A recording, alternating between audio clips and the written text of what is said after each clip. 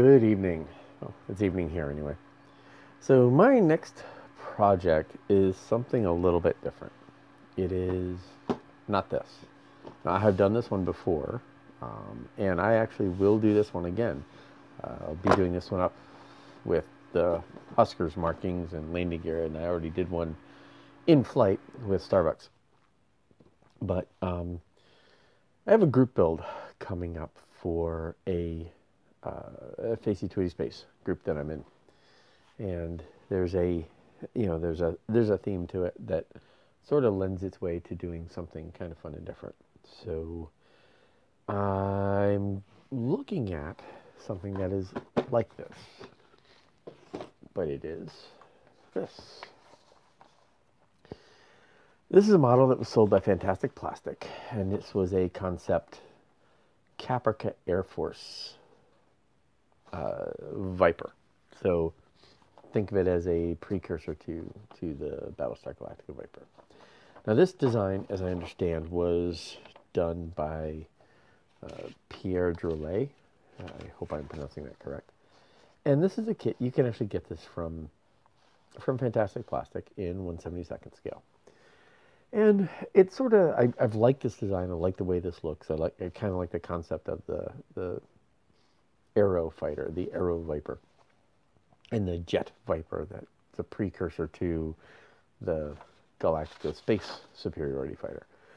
So what I'm thinking about is to do a kit bash of, and sort of custom make this. So when I look at this, this ship, in here, I see the Phantom F4. So the intakes and the just the overall look for it, I see the F4 Phantom. And the nose is Phantom-like, but actually the nose sort of gives me a harken back to like the P-51 Mustang, or the Warhawk, or the Spitfire. Now, considering that I'm kind of a fan of the Spitfire, and a Spitfire is something of the theme for the group build that I'm looking at, what I think I would like to do is sort of build something like this as a kit bash between an F4 and a Spitfire. So, with that said, I look at this, and you sort of look at the design elements that are the Viper, and what you have is you've got a short engine cluster, you have a very long nose, and let's see if I can find, here we go. So if you look at the Vipers, this is a view of the Viper Mark II and the Mark III that you see in Blood and Chrome. You actually get a look at the Mark IIIs, and the let's see, the Mark III is bigger. It's sort of Tomcat-like. If you look at the F4 and the Tomcat, that fighter's bigger, it's heavier, it's beastly, right? The Mark II, the Mark I, the Mark VII, they're all small compared to people, whereas the Mark III is bigger and more beastly, and it has more of it goes closer to an aircraft design in scale than even this one. This one is sort of on par with the Mark II. So there's another guy that's actually in my group that I'm on the Facey Tweety Space with, who did a version of this as well. He kit bashed a P40 with, I believe, an F-15, or an F-14. F-14, F-15, I can't remember which. But it was larger in scale to the pilot. So as I look at this, the engineer in me is like, well, all right, let's take an F-4. Let's take a Spitfire. Let's compress it, but let's do some math first. So this is me doing math and looking at the layout of what we have for, overall size. Now, if we look at the Viper, the F4, first of all, this model is huge. The F4 is a huge model. It's a huge plane. It's also, your engine deck is huge, is very, very long. So like if you look at this guy, it's almost like it gets cut off right here and the nozzles start right there. What I'm looking at doing is similarly. So chop this piece off, bring it further forward,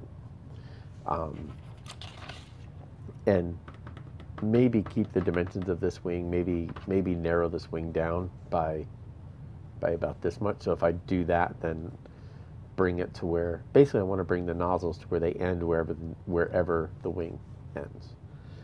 The other thing about this is it also has this, the tail fin, and I don't have another picture of the F4, but it has, you know, the whole tail fin assembly come out beyond the nozzles. And this is one of the things that this one does not have. This only has a twin engine setup.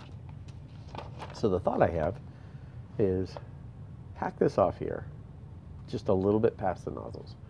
Bring the upper stabilizer forward and rework this piece to have a third engine exhaust. So there's actually 3. So you get that triple exhaust, or that triple engine look that you get out of a Viper.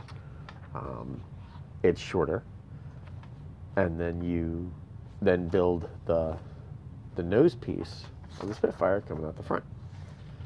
So here's the other catch, is in scale, the Spitfire is about half the length of the F4. So these two pictures are roughly in scale. So the nose of the Spitfire, from, if you look at the Viper, from the end of the canopy to the front of the nose is about half the length of the ship.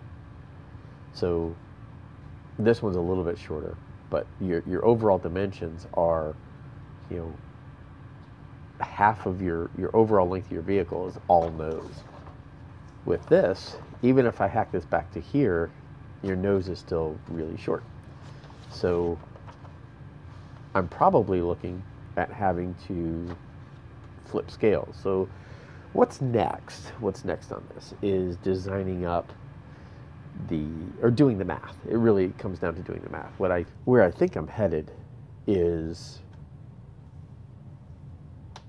going with a larger scale version of the Spitfire meshed to a smaller scale version of the F4. So either 1/32 Spitfire to a 1/48 Phantom, or possibly even a 1/24 Spitfire, because there is one, to a 1/48 Phantom. So I'm going to do some math, play around in Photoshop a little bit with hacking and cutting and moving and sliding stuff around and seeing what I can do here with giving me an overall plan view, and then what that does with, you know, the same thing with the Spitfire view. Because, you know, the nose, you just cut off the wing here, your nose has that look, that general look that I'm looking for. And then instead of the spinner, we'll just put a cone, and that will give us, or give me, what I'm roughly looking for. So this, in short, is my next project. This is the inspiration, and I'm starting with this inspiration as a concept. It's the first time I've done a custom build, a custom kit bash in, oh my gosh, an incredibly long time. But trying to do that with this kind of a finish and a nice solid look is a good new challenge, a good modeling skills challenge. So that's where I'm going. That's my next project.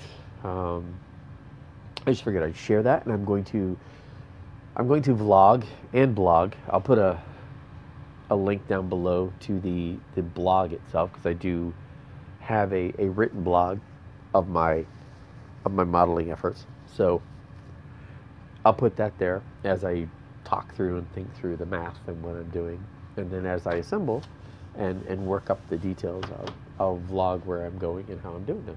So I hope this is inspirational to you guys, because this is actually very inspirational to me. And then, like I said, the Dave Eaves, I'll put a link here to do his build as well.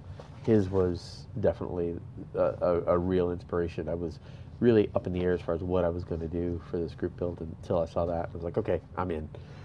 So we'll see what we can do. So I hope this is inspirational for you too, and follow along and see where I go. Thank you very much.